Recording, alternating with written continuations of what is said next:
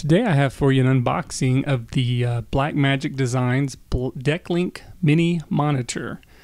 It was first announced back in April, I believe, at NAB.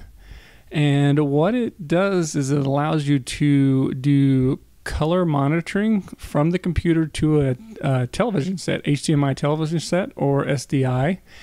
And I was excited about it as soon as I saw it. I was in the market for color monitoring, and I was about to purchase the Intensity Pro when I saw that the Decklink Mini Monitor was announced. So I held off my purchase and have been waiting, and finally it arrived in the mail today.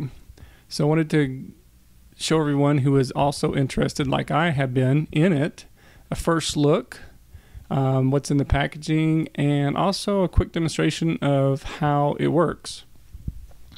I'm using a Hackintosh computer. It's got the Gigabyte Z77X UD5H, I believe, motherboard, and i7-3770K processor.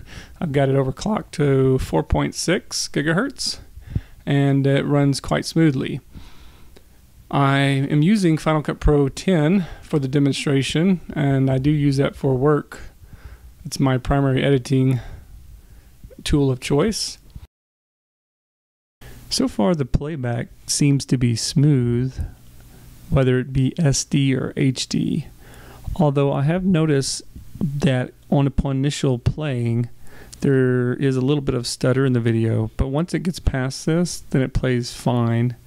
There doesn't seem any sync issues with audio and video. If I had one complaint about the card, it would be the inability to switch between resolutions via software mechanism. You have to go into System Preferences and select the resolution that you want it to output, and that requires shutting down Final Cut Pro 10 in order to make those changes permanent.